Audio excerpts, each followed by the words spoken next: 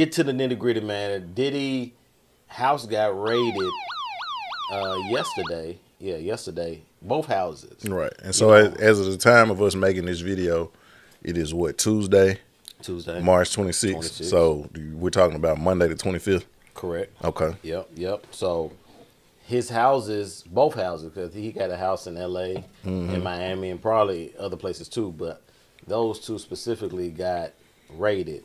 I think a couple of his family members got taken in. I think what's his name? Justin, his son, 2 of his sons and 1 of his daughters. King Comb. I can't think of that's his real name, but King Comb is his stage name. And a couple of his daughters, you say? No, it was 2 of his sons and 1 of his daughters. One of his daughters. Yeah. Oh, one of the twins? I don't know. Well, I guess. Okay. Yeah, okay, whatever one of the daughters was. Okay. Yeah. I know he got twins, so Right. I don't know his whole family tree as far as children goes. But he got raided, and this is not the first time we talked about Diddy on here. We've been talking about Diddy at least once or twice this season. At least. Yeah. You know what I mean? At least once or twice. So he's yeah, because we talked about him with the whole Cassie situation. Yeah. Then we talked about it again with the what was it? We were talking about Dylan and because the male producer said, you know, the stuff. Yeah. And then now this, you know, again. Yeah. We can't make this up. Like that's what's happening. Like we not doing this, y'all. Yeah. That's what's happening. We're just the messengers, man. You know, and obviously, if you want to get political with it, everything is alleged until he's proven guilty. Right. But let's keep it 100 though. The feds ain't coming to your house, ain't raiding your house, unless they got some type of evidence, somebody done snitch, you got some papers, you got some digital. Like, they just don't be raided. And they raided, I heard they raided both of the houses at the same time, so it couldn't be like they raided the L.A. house and then somebody in L.A., hey man, they raided the house. No, they raided them at the same time. Yeah, it was coordinated. You know like what I SWAT mean? teams and all that.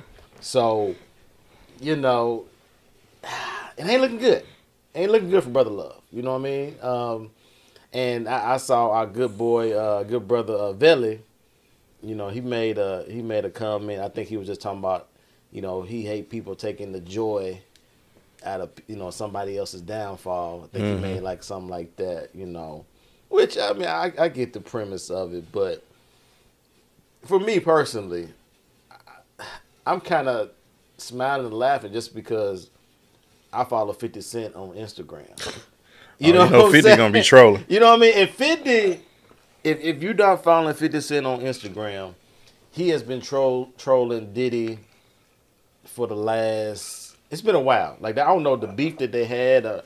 You know, whatever. It's been years, so it ain't just fresh. Like, it's been years. So he been getting on him, man. Because he actually the first person. I didn't even know his house got raided until I saw it on Instagram on 50 Cent's page. Yeah. Oh wow. Yeah, So he was on top of it, and so after that, then I Googled it, and I'm like, oh yeah, he being for real.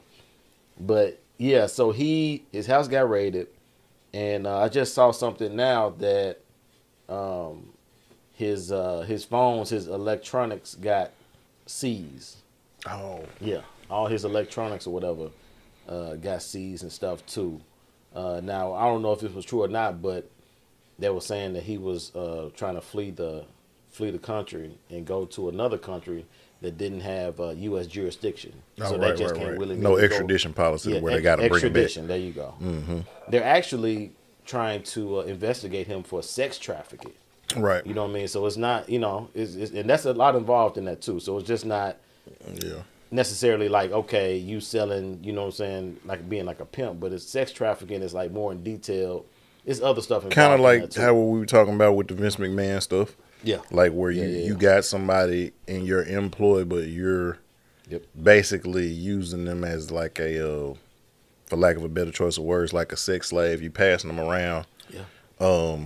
That's kind of what he did with Cassie. What Cassie was trying to say. Right. That's what she was insinuating. Yeah.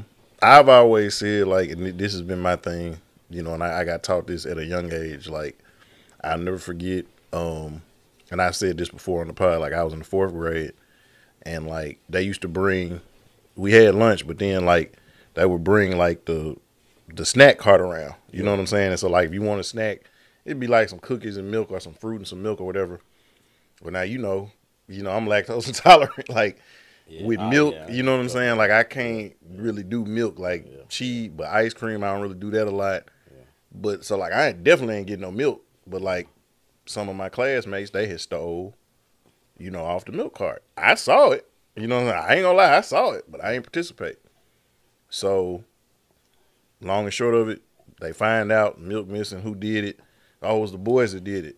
And so like I'm the new kids, it's like, oh, and I'm the only black one too. Yeah. It's like, oh, well, you had to be involved in it.